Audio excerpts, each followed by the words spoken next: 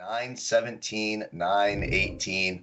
We've got Marsh and the Royals, Pablo Lopez and the Twins, minus 260 favorites to the Twins, plus 210 to the Royals, total of 8.5 with some juice to the under at minus 115. I'm trying to remember what order we're going. Corbie, let's start with you here. I think that's the right order here. Lopez profiles pretty well, a 625 weighted OPS, and I know we don't have a huge sample size on Marsh, but my weighted numbers have it as a 12-17. He didn't look great. He hasn't looked great since he's been up with the Royals. What Royals pitcher has? Big favorite to the Twins here. Do we trust this lineup, or is this a dog day for the Royals? What do you think?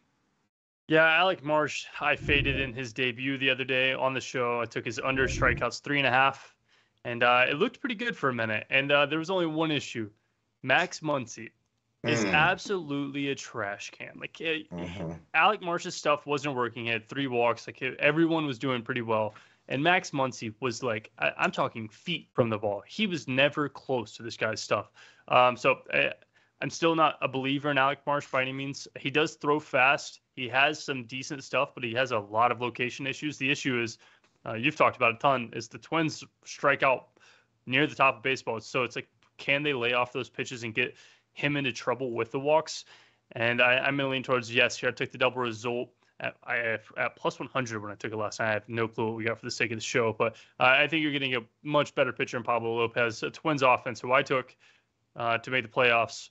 And so I'm still kind of believing in this Twins team, but in the most unfavorable of ways. I think that I was probably wrong in the preseason. But first, Alec Marsh, first this Royals offense, by all means, double result. I would take my shot there. Yeah, I think it's minus 105 on the sheet. So you're still getting near even money there. Jay, what do you think here? It's a shame kind of that this Twins lineup is striking out so much and underachieving, because they do have a decent rotation. Gray, Lopez, and Ryan. That's not a bad trio to have in your rotation.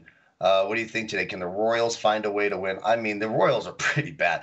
Let me put it this way. I've heard Base Winner say a few times that he thinks this lineup and that lineup's worse than the A's. No, I watched the A's for the first time, a full game of the A's yesterday.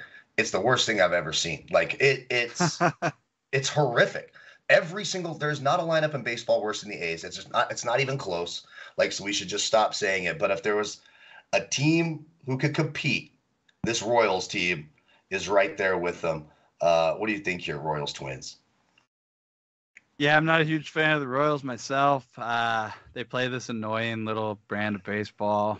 Don't have a lot of good things to say about them, to be very honest. I like the under. I bet under 9 last night. I paid like minus 125 or 129 for the 9. You can see it's juiced to the under 8.5 now. I don't think I'd play 8.5 minus 120, but I think the team total here, playing the team total under on the Royals, is basically a similar bet.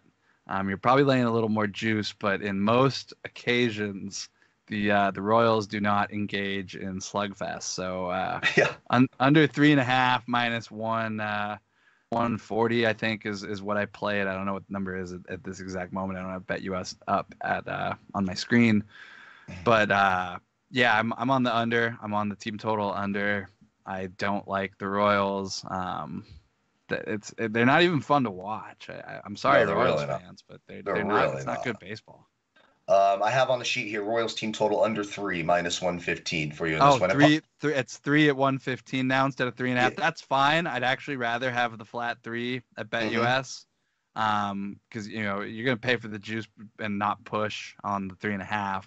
Yeah. But hey, score 3 runs, score 4 runs. Let's do it. That's what I would say. Scared money don't make money. I always, and that's just one thing it's always bugged me. Like, well, I'll play it at 4.5 at minus 140, but if it gets to 4 there, that's too low for me. And I'm like, why? It's the same damn thing. You're just getting a better number. I hate pushes. I don't want to push. The only thing I want, you guys know when I want to push what I want to push, and it certainly isn't baseball bets here. Pablo Lopez, by my numbers, just to back Jason's point here, profiles as one of the best pitchers on the card in terms of how he profiles versus a lineup. A 629 weighted OPS. He's been really, really good in his last 5 starts. Only 1 game under 40 fantasy points in that stretch.